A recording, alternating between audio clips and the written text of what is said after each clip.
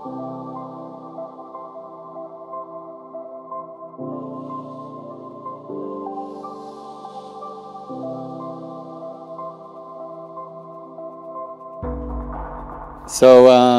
I want to talk about two different groups of people. We here are vibing on Ethereum, right? We all go to the raves, or we try to go to the raves and make it in one piece. We like hack in the basement, like proud to be here in this conference, and you know, among friends again. Like it feels very nice to be here, surrounded by people we love, people that are vibing with us. There's another set of people that we discuss much less, which is people that are living on Ethereum, right? People who actually use Ethereum as a tool for their everyday life. And of course there's an overlap between the two, right? Like some people here probably get paid in crypto or in Ethereum or Ethereum stablecoins. Some people might spend some of that every month.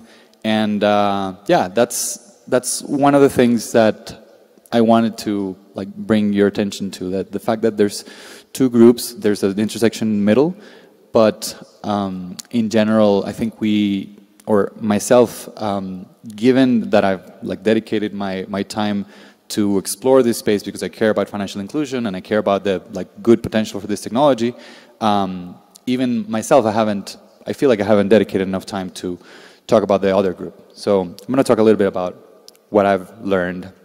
But first, that's like recognizing that, like, which group would I be a part of? Like, do I live on Ethereum or not? This was in 2018. Two good friends and I hacked on ETH Buenos Aires. That was my first Ethereum event ever.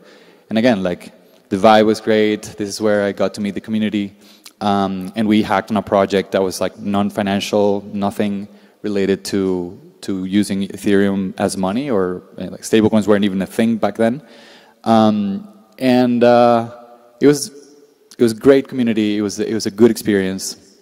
And then coming from Venezuela, like I experienced high inflation. So this is like gives me another reason to vibe with the community. You know, like the values of having better money, giving people access to better money, and all that.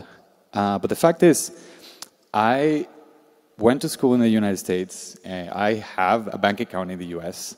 And I'm part of that like group of financially privileged people that many of us also are, right? I care about, you know, FDIC insurance. I care about like having stable savings in dollars. And I know that we are building services now that are approaching those levels, or maybe even will beat those levels of resilience and trust. But we're not quite there yet. So, I mean, I use credit cards and I enjoy their convenience. So if I were to be completely honest, I'm part of this first group of like more vibing on Ethereum than living on Ethereum. So I've tried to get closer to the other group by asking questions, by seeking them out, especially, you know, people who were maybe not so much in the intersection, because I'm sure here in this conference we can find people in the intersection, but people who maybe dislike Ethereum or maybe not even think about Ethereum much. People who wouldn't come to a conference because, or to a Devcon conference because Ethereum doesn't mean as much to them because they have other parts of their life that they value better. And there's nothing wrong with that. I started working at Bitrefill. It's a company that's been around since 2015. It focused on Bitcoin in the beginning, but now there's other coins and tokens that we accept. And it's very convenient, for example, to refill a phone. So if you got your Cloud SIM cards that you got on this conference, you can go online and top them up.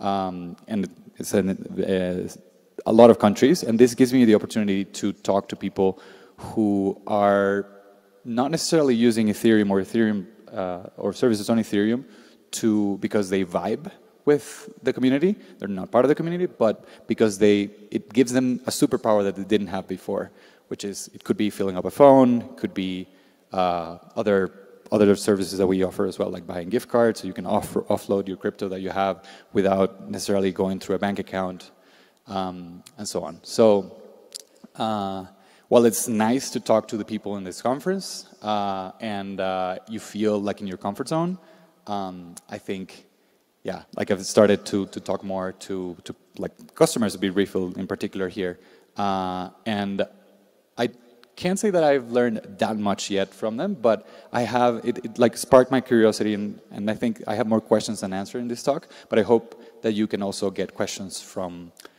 my explorations so far. So I've got two archetypes here that I want to discuss. Right? So the first one is George. He lives in the USA. He worked in oil and gas. And what he wants is to make money fast. And there may be some people here that also conceive Ethereum as an investment tool and as a way to invest smartly in protocols that will change the world. And, you know, that you'll get rewarded for it. Nothing wrong with that. George in particular, remember, he doesn't care much about Ethereum. He wants to make money fast. It's like, I mean, who wouldn't like that, right? He can use any means that he deems, you know, moral, legal, convenient to attain that goal. So in 2019, maybe he was working as an Amazon reseller. So he used websites like these to like engaging activities like drop shipping or just like flipping products, identifying products that would sell for a premium because he thought this would be a good way to make money fast. Fast forward to 2020, then he discovered eToro, right? And you may be familiar with it. And then he started trading Forex, right? And he wasn't particularly interested in the financial world in the beginning, but he saw this as a way to make money fast. And, you know, it's evolved into this as a side job, right? Then in 2021, he discovered Uniswap. And suddenly he became an Ethereum user, but not necessarily an Ethereum community member, right? Because remember, this guy doesn't really care much about Ethereum. He cares about making money fast. And now in 2022, of course, he's using Binance because you know, all of these options to earn money, you know, the vault, the investment, the staking, all of these new verbs that will be invented soon. It's so much, you know, like there's so many options here. So you could say that Binance kind of superseded Ethereum for this guy as the way to fulfill his goal, which is making money fast. Let's go to another case.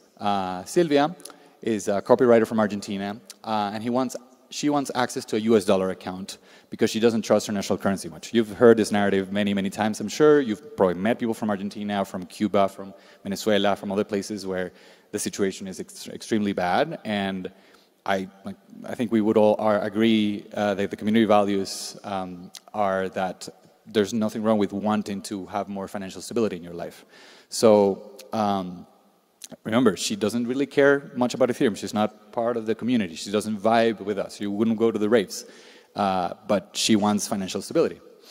So in 2019, she discovered Tether on Ethereum. Fees were pretty low at 10 cents of a dollar. So maybe she got paid in that. She had a wallet, maybe it's MetaMask, and she got paid using Tether, and then she used Telegram groups to offload that into her Argentinian bank account, just try to preserve the value of the dollar as much as possible before actually cashing it out to the bank, right? And you know, now there's better options for this, but in 2020, suddenly the fees were $15, right? And everyone remembers this. And then what did Silvia do? She just switched to Tron because, again, Tether has been a tool that has been around for a while. You may have your opinions about it, and you know, we as technologists may have some concerns or some fears about it, and certainly the same with Tron. But guess what? It's a tool. She doesn't really care much about the technology. She doesn't care about the community. She cares about not spending $15 on every transaction that she makes. So of course, she switched there. And then 2021, maybe the fee went up a little bit, but you know, she's still happy with Tron. And then again, in 2022, she switched to using Binance because you know, Binance Pay is now ubiquitous. She can pay for anything. And if she ignores the casino part of Binance that doesn't really interest her, Binance is a crypto bank. And nowadays, there are people building crypto banks that have maybe more aligned goals with us than Binance, where you know, maybe it's not so driven towards participating in like money-making activities, just like the first guy, George, but just to preserve the value, like more like your typical bank account experience. So, and then it's also convenient because she no longer has to use her Telegram groups. She can just go on a peer-to-peer marketplace of Binance, and she can find an offer really fast. And it's also like it's very cheap. The fees for this services are cheap, and to receive or send USDT within Binance users is free. So again, convenience wins in this case. So after that, in 2022, what may happen? Maybe she will convert from Tether to BUSD. It's because maybe Binance will provide further incentives to use BUSD. So what about why doesn't she use, as technologies and as part of this community, we may ask ourselves, why doesn't Sylvia use Optimism, Arbitrum, like ZK Sync? Why isn't she on DAI? Like we would like her to be on like part of better aligned, more credibly neutral systems, and the systems that have her well-being more in the core values. Because what can happen if the Tron network goes down and Sylvia loses her money, or there's many risks with with using other tools that have not been built with the same care perhaps that Ethereum or some of the tools of Ethereum at least have been built. So we would like to kind of push these tools to her, but we haven't done a great job at marketing them. We haven't done a great job at making them accessible in the markets where they are needed most, right? So she'll probably gravitate towards Binance, right? So I think this is just, again, like it strikes a question that I've had for many years, and I think I still haven't resolved it yet. So who is Ethereum for? And whom should we prioritize, and how should we measure our success? Is TVL, for example, a good way to measure Ethereum success? Or is adoption in peer-to-peer markets a better way to do that? So maybe I want to open it up. I know like this talk is short on purpose because I actually want to hear more from you and your experience, and maybe complement the two examples that we just showed here. If anyone here gets paid in crypto and is comfortable like sharing an experience, and I'm happy to go first. I've been paid in USDC sometimes, and my experience has been that because I studied in the US, I can cash out USDC one-to-one for US dollars in a bank account, which is what I ultimately want, because I like that stability, right? Even though there's huge inflation, whatever, it's still a means for me to preserve my my savings. That's way better than, for example, keeping the money in Colombian pesos or keeping the money in Venezuelan bolivars, obviously, right? So I use that tool to be able to cash out with like no fees.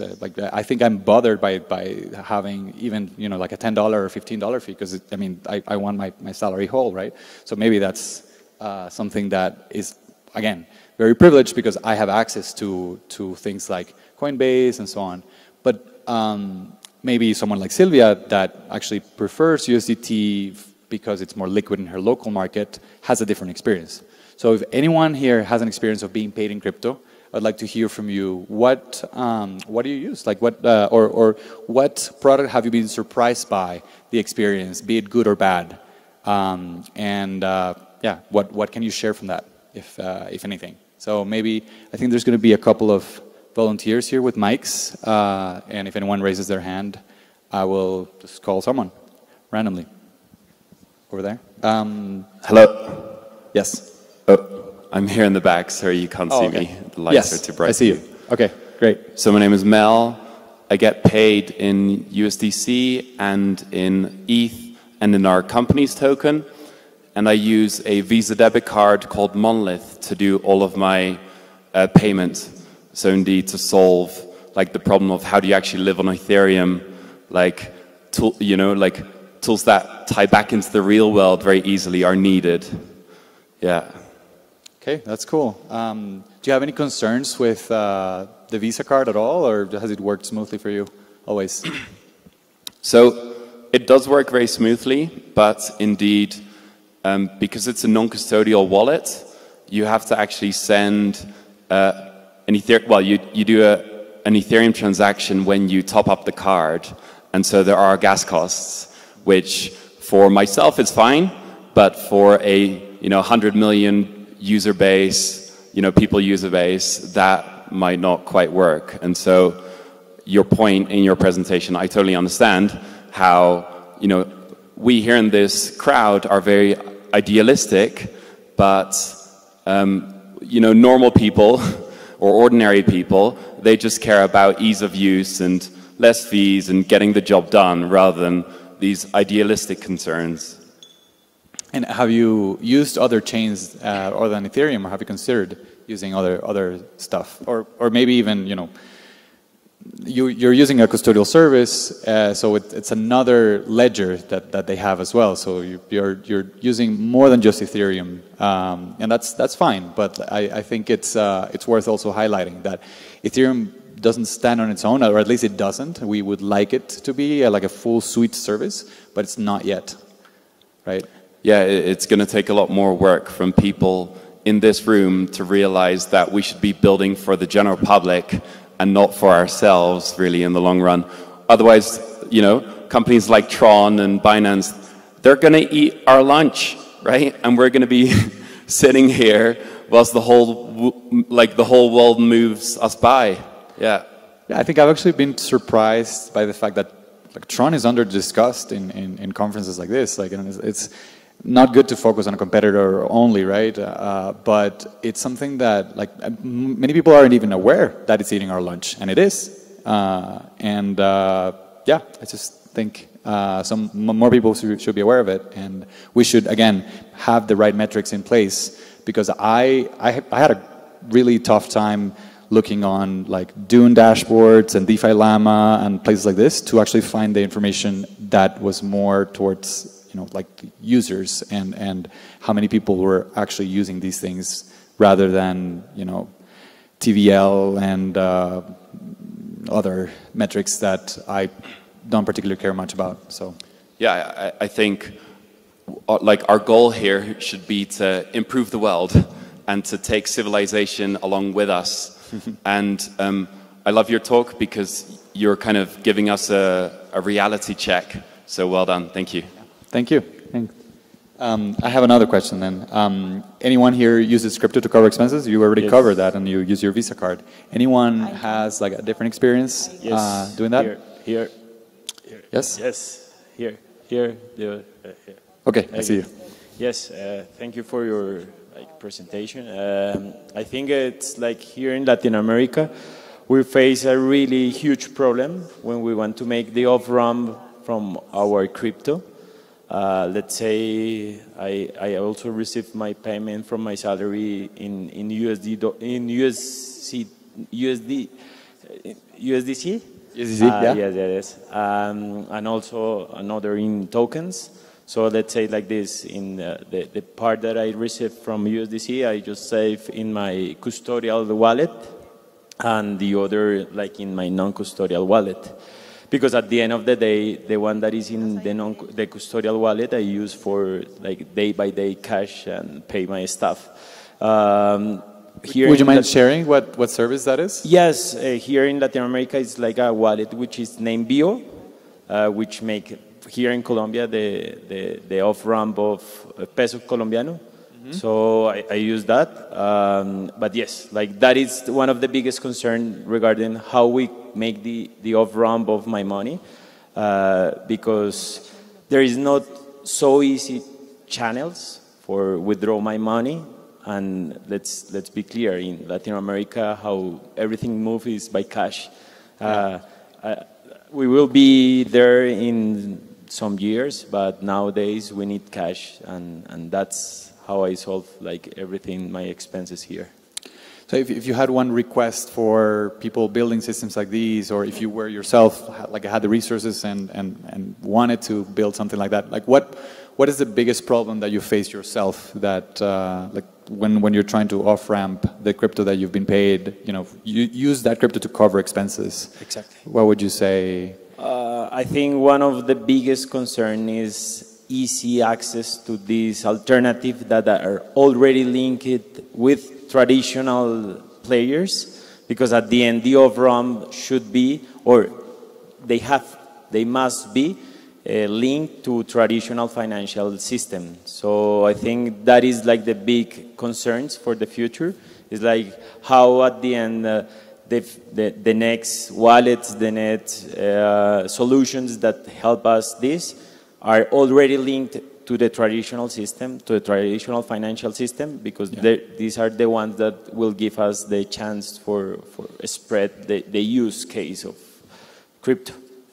Yeah, thanks. I think we've dreamed for a long time of this like adoption, like merchants and like the circular economy. And at Bitrefill, we're trying to make that happen by listing private businesses on our site, where you can like buy Amazon cards, you can buy Uber, you can pay even your credit card in the US. Now it's a new service that we have.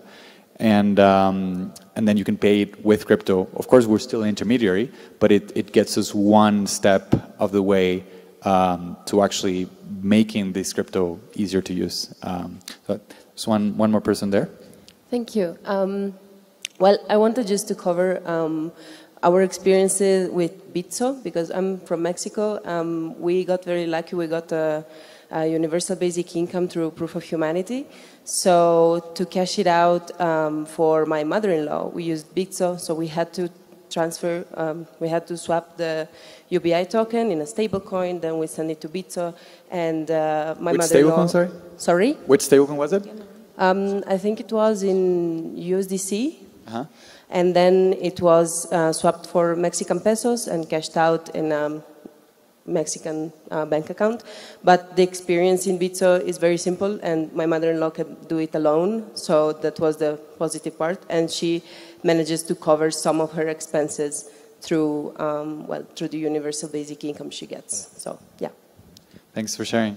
And what about the fees? Were you satisfied with what you were charged, or do you think, because I think we want everyone to have kind of the same level of access, right? And it's very difficult to maybe have, like on Coinbase, again, in the US, you can swap USDC for dollars one-to-one. There's no fees, right? Because they want to promote that.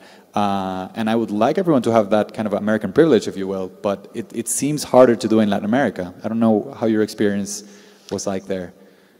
Yeah, I think the fee was bearable. Like, I don't remember it being anything overwhelming. The biggest fee was swapping the universal basic income token in a stable coin, because it's on mainnet. But we did it through CowSwap, and they have some gasless swap. So, well, there are perks, but yeah. Bitso doesn't have fees that are that big. Yeah. Cool. I think we may have time for maybe one more person. Can we get a mic over here? One more question. You got like a minute, so. Really quick. It was pretty funny. You just pretty much, the first guy you described was me. I'm a petroleum engineer. They found a different way to find e-commerce work, Nice. and eventually got into crypto. So it's pretty funny. But besides that, I think there is a huge difference in type of markets. There's people that want to invest, and there's people that want to just use, right? Yeah. And that's one of the things that I love your talk about, because there's a huge disconnection, at least in South America, in how can we do what you're saying. I'm also American, so I can have the purpose of being able to just do exchange in the US. But in South America, it's so difficult. And I don't know why at least in this, I was hoping to find the answer here. Yeah. But I could not find anything. I've been pretty much in We have every to build single it. talk, Yeah. and I have not. And I know that everybody's trying to build the next ecosystem, but I think that we have to start from, like you were saying, understanding what the real people want to do. And like right now in South America, there's a huge need for this technology to decentralize many things, but the financial is for sure one of the biggest one. And I think that, I mean, if somebody here that's developing so many tools, at least try to think about to create this ecosystem and be able to make it easy for everybody. Yeah, yeah. And the way I was doing it before was just like trying to identify people who really need it, like Venezuelans, Argentinians, regular people. But that, I think, is a lot harder than finding people who are already using it, but not for the reasons you think, and they're not vibing with us, again, like they're not part of this, but they're still using it. So like try to get the jobs to be done from that perspective. And for sure, and another thing, I think, I know sometimes some people see marketing as like the devil or bad, but I think it's so Necessary. much need of like people to know what it is. You know how many times I talk to people and I say, I do cryptos, and they see me like the devil. Yeah. It's because they don't understand it. They don't know what it is. And like, well, that is fake. It's just not. So. Thank you. All right, that's done. Thank you.